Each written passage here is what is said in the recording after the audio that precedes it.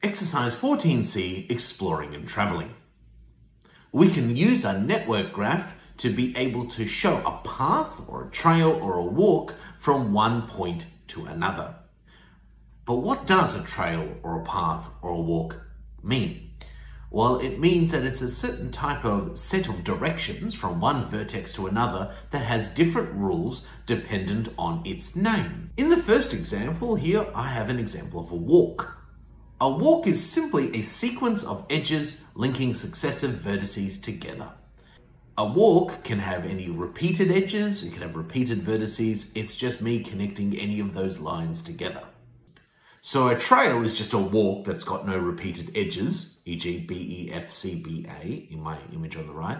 A path is actually a subset of trails. It's a trail but has no repeated vertices. So it's got no repeated edges and no repeated vertices. So that's A, D, C, F, E, B. A circuit is a trail that starts and ends at the same vertex. So for example, it's A, C, F, G, D, C, B, A is a circuit, whereas a cycle is a path that has no repeated edges, no repeated vertices, and starts and ends at the same vertex.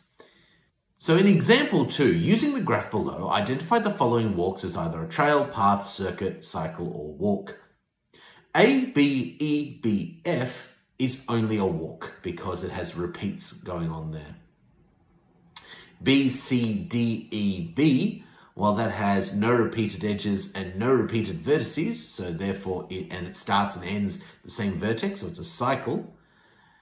C, D, E, F, B, and A. So that has no repeated edges. There's no repeated vertices. Which one would I refer that to be? So that would be a path. You could theoretically describe it as a trail. I have said it could be a trail or a path, but the answer I'd probably prefer would be a path. Then I've got the last one, C, B, E, F, D, E, B, C, A. And of course with that one, there are repeated edges and repeated vertices, so therefore it is simply a walk. Now we also have special paths, trails, and circuits. There are Euler types and Hamiltonian types.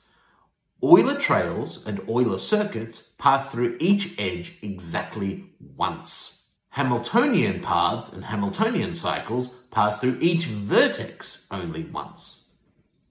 Those are the main things to remember. If you can remember the other attributes, that is also helpful. So for example, an Euler trail has exactly 2 vertices of odd degree. They start at one and ends at the other. And an Euler circuit all have an even degree.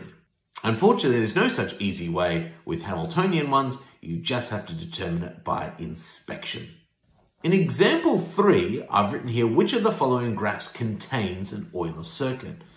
I'm actually going to suggest to rephrase this question because, spoiler alert, they all contain an Euler circuit in some way or other. However, we want to know which one is an Euler circuit. So let's rephrase it, which one is an Euler circuit. In this case, we need to determine which of those networks all have an even degree. Or alternatively, if I draw through it, it passes through each edge exactly once. The answer, of course, is C.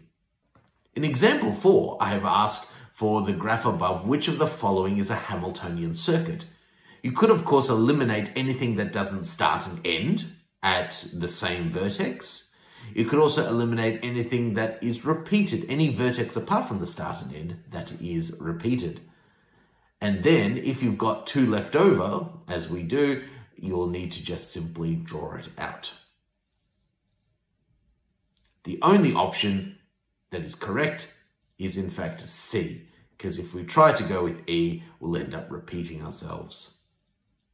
Example 5. Which one of the following describes a Hamiltonian path for the graph above?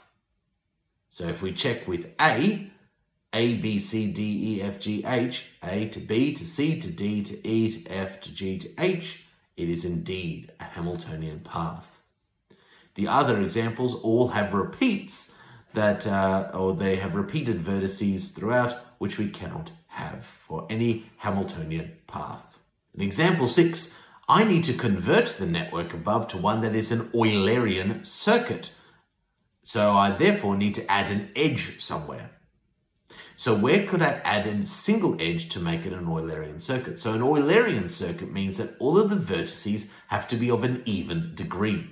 Therefore, I simply have to add or find which of my vertices have an odd degree, make an edge to those two, and that will determine, or that will create an even degree, and so they will all be even. And the answer to this would be E, connecting ones from D and E.